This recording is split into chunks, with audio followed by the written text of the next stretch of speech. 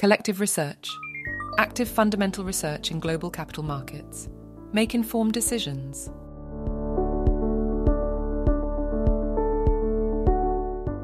Quantum Computing Inc. QCI, NASDAQ QUBT, is a full-stack quantum software and hardware company on a mission to accelerate the value of quantum computing for real-world business solutions. The company recently acquired QPhoton, a quantum photonics innovation company that has developed a series of quantum photonic systems, QPS. The combination of QC's flagship ready-to-run software product, Qatalyst, with QPhoton's QPS, sets QCI on a path to delivering a broadly accessible and affordable full-stack quantum solution that can be used by non-quantum experts, anywhere, for real-world industry applications. Hardware with the EQC. EQC utilizes the measurement postulate of quantum mechanics. EQC operates on quantum open systems, where the dynamics of a quantum state is affected by its surrounding environment. EQC is a general methodology to quantum information processing, supporting optimization, gate models, and more. For optimization, EQC starts with quantum fluctuations and preferentially amplifies the ground state of a Hamiltonian through a feedback control loop. Qatalyst is a cloud-based service that allows users to solve different types of optimization problems on a variety of quantum computers or quantum simulators. Solutions. QC's Quantum Solutions team helps clients solve high-value business problems using quantum hardware and software technologies. Our quantum computing experts work closely with client teams to implement technology solutions that create competitive advantage. Consistent losses. The company has reported negative net income for each of the years from 2019 to 2023. This indicates that, overall, the company has not been profitable during this period. Operating performance. Operating income, which represents the profit from core business operations, is also consistently negative. This suggests that the company is not generating positive earnings from its day-to-day activities. Worsening performance. Both net income and operating income seem to be worsening over the years. The decreasing values may be a concern for investors as it indicates a potential trend of declining financial performance. Total assets and liabilities. The significant increase in total assets over the years, except in 2023 where the value is not provided, may suggest growth, expansion, or acquisitions. Investors typically view an increase in total assets positively, but it's important to assess whether this growth is sustainable and contributing to the company's overall value. The corresponding increase in total liabilities indicates that the company is financing its growth, potentially through debt. Investors should carefully evaluate the reasons behind the increase in liabilities and assess whether the company can manage its debt obligations effectively. Debt-equity ratio. The decreasing trend in the debt-equity ratio from 2019 to 2023 is generally positive.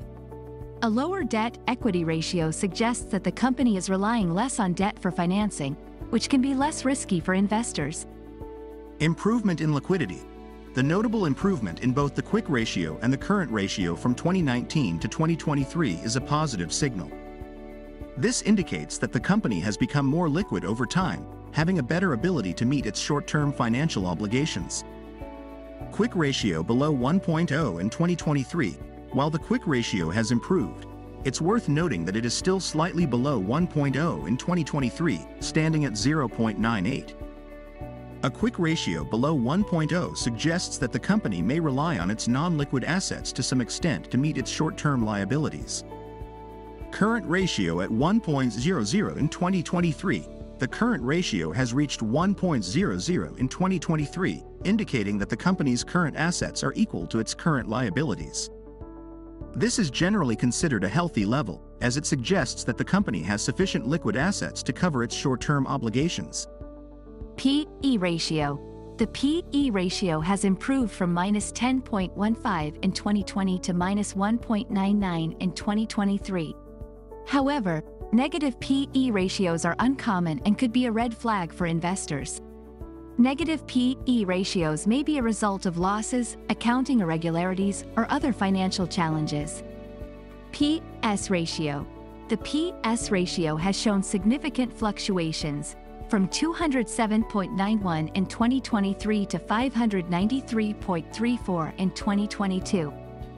The analysis indicates a challenging financial situation for the company, marked by consistent losses and a decline in operating performance from 2019 to 2023. While there's evidence of growth in total assets, the simultaneous increase in liabilities, potentially financed through debt, raises questions about the sustainability of this expansion. The decreasing trend in the debt-equity ratio is positive, signaling reduced reliance on debt for financing. However, the unusual negative value in the debt-equity ratio for 2019 requires further investigation. The improvement in liquidity, as indicated by increased quick and current ratios, is positive, although the quick ratio being slightly below 1.0 in 2023 raises concerns about reliance on non-liquid assets. The company's negative P/E ratios and fluctuating P/S ratios suggest challenges and uncertainties, with negative P/E ratios being uncommon and potentially indicating financial difficulties. Investors are advised to conduct thorough due diligence, consider industry benchmarks, and assess the company's future prospects, including management's plans for improvement and responses to identified challenges, before making investment decisions. If you would like us to research a stock, please tweet at Collective REC or leave a comment here. Like and subscribe for potential investment ideas. Become a member at www.collective-research.com. Receive investment ideas before they are published.